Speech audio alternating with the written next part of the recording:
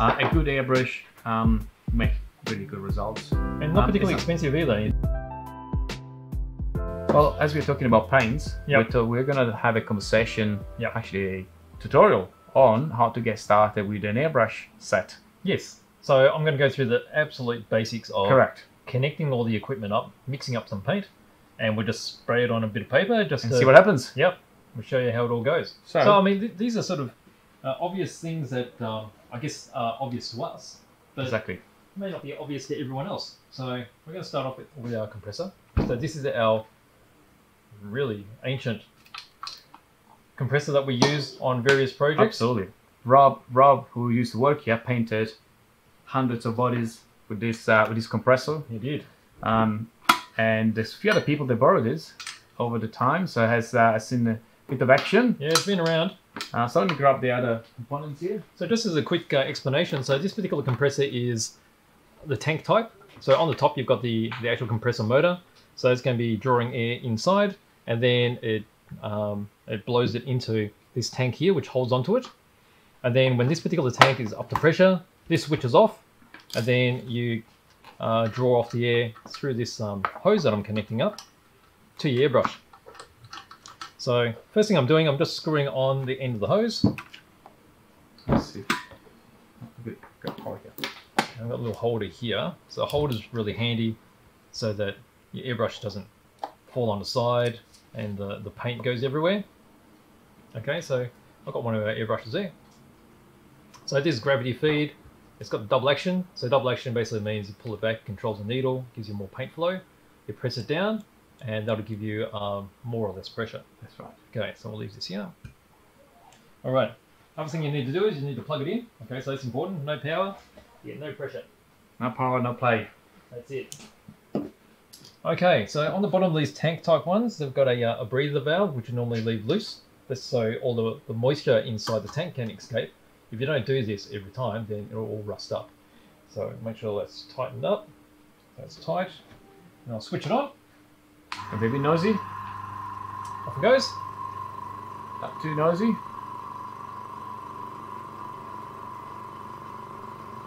I think it should be okay. If it's too noisy, let us know, because I can move this quite easily. So over here I've got the, this is the water trap.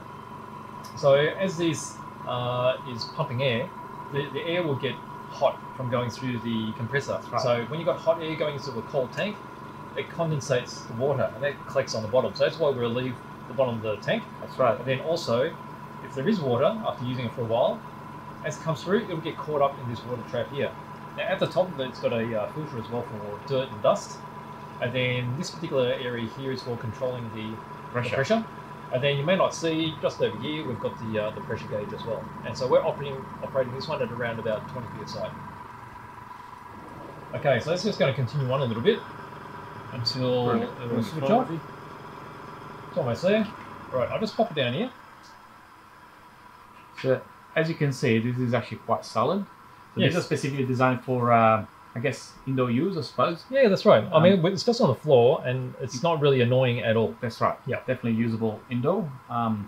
So good option if you're airbrushing even in your garage, I suppose. You know, if you spend quite a bit of time airbrushing, with a big traditional garage compressor can get really, really noisy. Yes, that's right. So after a few hours, you probably. I used to use one of those. It used to scare me every time it switched on. Yeah, true. It'd go kaboom, and you'll jump out of your seat and you'll spill all your paint everywhere. So, as you can hear, well, as you cannot hear anymore, it's full. The tank is full. That's right. So the compressor's switched off. Switched off. So they'll switch on automatically when the tank depletes.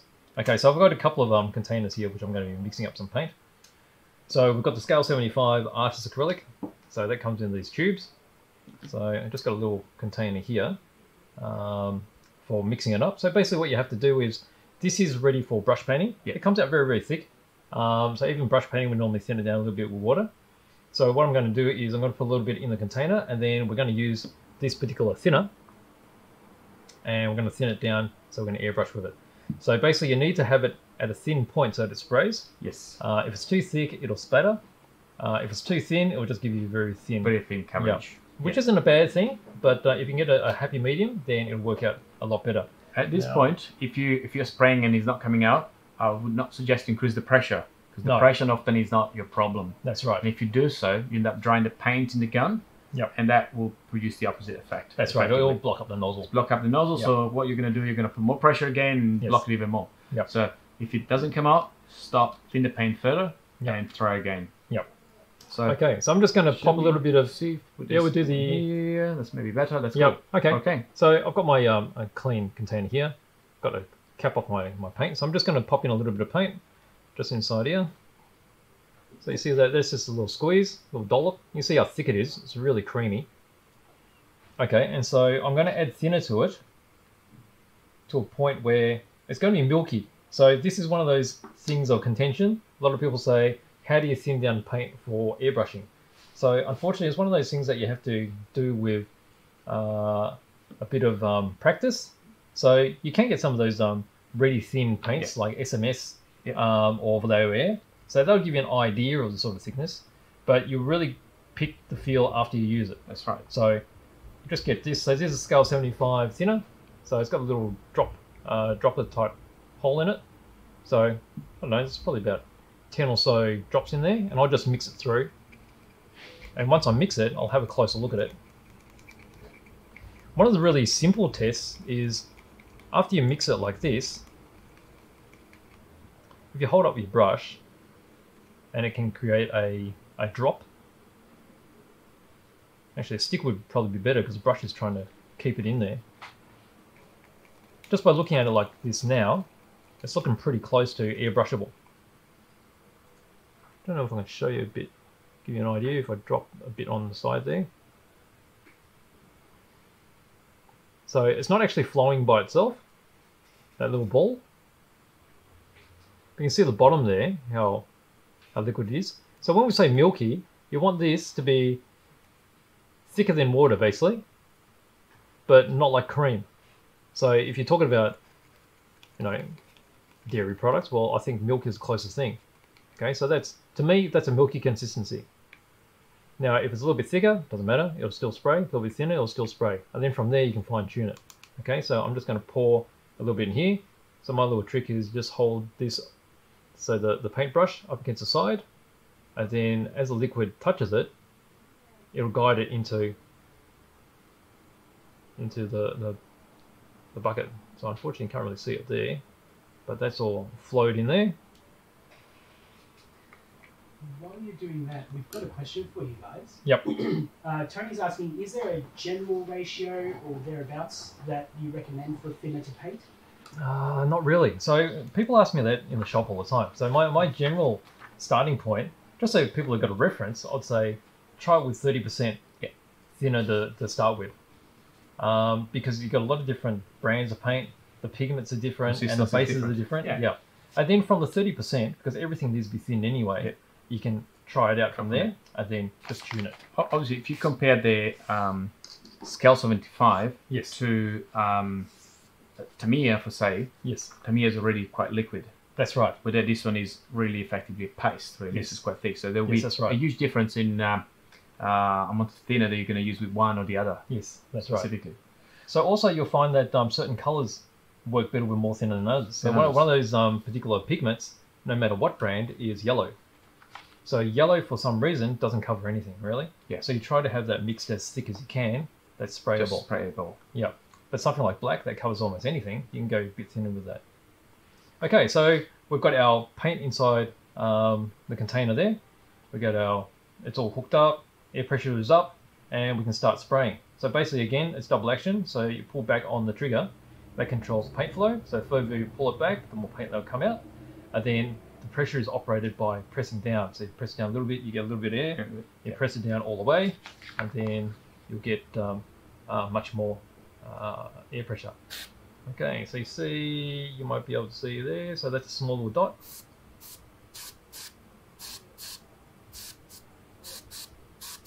So you can see how easy that is to airbrush already. So the consistency is not bad. Now, if you do something consistent,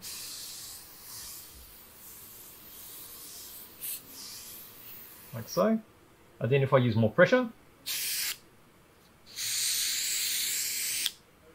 so it's as simple as that. So the closer you are, the finer you're going to get little dots, like so. And then you can spray with more pressure, and you probably want to hold it back further so that it can be nice and smooth. Okay, and it's simple as that. So just by looking at this, you can see at this point here, I've sprayed too much paint and it's starting to drip. And sometimes you can see that from the reflection as well. You see how it's reflecting there? So this will come from experience too, that you don't want to get it to this point because otherwise that's too much. And that's going to drip and leave you with some dripping marks. Yeah. And then you find the final ones are already dry. So that's a simple, really quick demonstration on airbrushing. How everything all hooked up together, how to mix up. I mean, it's a really simple mix session there, but if you just remember those hints, that's pretty much it. Yeah. And then after this, we've just got to clean it up. So being a water-based paint, well, all you got to do is just get the excess and pour it in here. Give it a good clean. Yep. Because this stuff here that we're pre-mixed, well, we seal that up when we use it again. And then we spray out the excess. It's all gone, and we'll just use some water. Got some water in here. Actually, we can just use thinners. So use thinners or water. Obviously, the water's going to be cheaper. You just get that out of the tap. Just flush this out. Okay. And then at this stage, yeah, I'll use something like this. We'll wipe out the cup. Put that in there. Wipe out the cup. Okay, so you can see that's pretty shiny in there. Spray out any excess. And then before I finish, I'll just put in a couple more drops. So that's spraying absolutely pure thinner through it. That's it. And that's it. Perfectly clean. Yep. And then you can just hear the compressor just fired up again. That's pretty much it. Very good. I've got a question for you guys with that. Yeah. Say if you've got particularly stubborn paint that won't move, could you use a paintbrush to with thinners to clean out inside the injection nozzle there? Oh, absolutely. Yeah. So paintbrush is always handy for doing that too. So just like the paintbrush I used before for mixing, just go like this. And this will clean out all the crevices on the inside. Yeah. Just wipe it down. There you go. Off you go. Obviously, the airbrush can be fully disassembled. We actually have a video on our channel showing that. Yep. But if perhaps you spray with too much pressure, the paint dries inside, you may have to give it a clean. So you can remove the nozzle, the needle, everything, and just go in with a brush, some thinner, and give it a good clean. So if you have the feel that is blocked, just do it as soon as you can before it starts drying in. Yes. Because once they specifically acrylic paints are dry, they're going to be really hard to clean. Yes. So just give it a good clean with a brush. There's some nice kits with different size brushes that you can just put from the front, from the back. Just pull everything apart. I could quickly pull this one apart. We could have. Yeah. I'll get the excess air out of the compressor. The compressor. Could be a bit noisy for a second. Yep. Then some space here. And just make it easier to pull apart. I will also say that the scale 75 paint is very vibrant for such a paste. I've never seen it so clear, so clear. Yeah, it's a very, very nice pigment. So it's incredibly concentrated. Okay, so we just pop that there. So let's jump on this other camera again. This way. Okay, so double action airbrushes are all very similar in design. I mean, the design of the actual tool goes back probably close to 100 years. So they've been used in art for a long, long time. So you've got your whole body here. Just move it there so it's a bit easier to see. Okay, so you get your back section. I've got a stop here. Not all airbrushes have this. Basically what that does is controls how far your trigger goes back. Okay, so at the moment that's at full movement. If I screw that in, you might see the trigger moving forward. And that's a travel control. So basically at the moment I've got it set so that you have hardly any control. Okay, so first thing you do is you undo the back section. It comes off. And it shows you a little clasp here.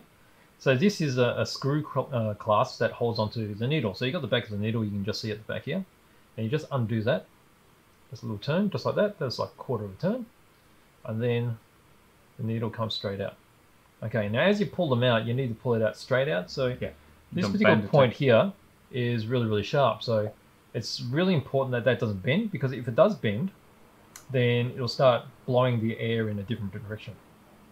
So you won't have nice perfect dots or really straight lines. Okay, so once you've got your needle out, the important thing is you just want it clean. So as you can see, it's pretty clean already. What you can do, you can just wipe it off with a rag, like so. So it's perfect there. Next thing to do would be the nozzle itself. So there's an end cap. So you undo the end cap. Just unscrews. Comes off like that. You'll notice that the brass section's here. So I wonder if you can actually see that. It'll focus up. Yep. Okay, so the pointy part there is the nozzle. So occasionally, because it's tapered, if you've got dry paint getting into here, it'll sometimes get stuck on the nozzle and stop any spraying. So what you need to do is you get your nozzle removing tool. So it'll be quite often be a spanner like this. So you see a little cutout on it, and that matches up with some notches in the nozzle, just like that. See the focus? Gentle. Yep. So you got to be very gentle with this because it's brass. It's got brass into brass. Yeah. And the threads are really fine. So basically with this, you just want to unnip it like this. So get to a point where you can undo it with your fingers. So at the moment, it's still a little bit tight. Now you got to be very careful with this because these are actually really small, and if I dropped it at the moment, we'll probably lose it. So just be careful, go like this. Oh, off it comes. Okay, so it's still attached here. So what it is, you'll probably see all the components here. Yeah, just how small it is. So let's just move that bit of dust out of the way there. Okay, like this here. So there's a nozzle there. So important thing is you want that clean. So easiest thing to do is you look through it into some light. So if I look through it into some light here, and I can see the light coming straight through it, so that's fine. But just say it was, you couldn't see any light, or it was a very fine light, then you want to clean the inside of that. So to clean that, you can use a sharpened toothpick, yeah, or you can use specialized brushes very that'll fine go brushes. through. Yeah. And so it's very important that you clean it out, because if it doesn't clean out, it will get blocked. It will get to a point where you see bubbling coming back up the cup, and that's usually because this section here is being blocked. That's right. Yeah. And then after it's all cleaned up, now to put it back into place, you need to spend quite a bit of time and be careful in screwing this on, because you don't want to cross thread it. If the threads go in the wrong angle, then they'll get damaged and they won't be sealed. And sorry, I'm just concentrating here at the moment. All right, so you can see there, I've just put it on with my finger force. See if I can get this to focus. Too close. There we go. Here we go. Gets there. Okay, so just got about 1/2 mil left, and so we'll get it as close as we can with our fingers. Okay, like so. And then this is a really important step too. So when you tighten it up, let me just get this aligned with the flats. Now you want to feel it so you're moving it really gently with hardly any force. So I'm just barely pushing it, and you'll feel the point where you get the most resistance. And at the point of most resistance, you probably just nip it up like this, and that's it. Now if we went any further, it will tear all the threads off. That's pretty much it to getting it back on. Now the other thing you may notice that if you take this off often, they've got a seal inside, and that seal stops the air from the outside from going into here. So what you might notice is if you take off the nozzle and it's clear, and you put it back on, and it's still not spraying properly, it's got air coming back up the cup. Yeah. It's probably got air leaking through the nozzle and the bodywork. So you need to reseal it with specialist airbrush sealant. Or the simplest thing I've found when you're in a rush, you want to fix things up, is you use a little bit of the tiniest bit of Vaseline, or even lip balm. So a bit of petroleum jelly, just a little touch on a couple of threads, and when you screw it all up, it'll be airtight.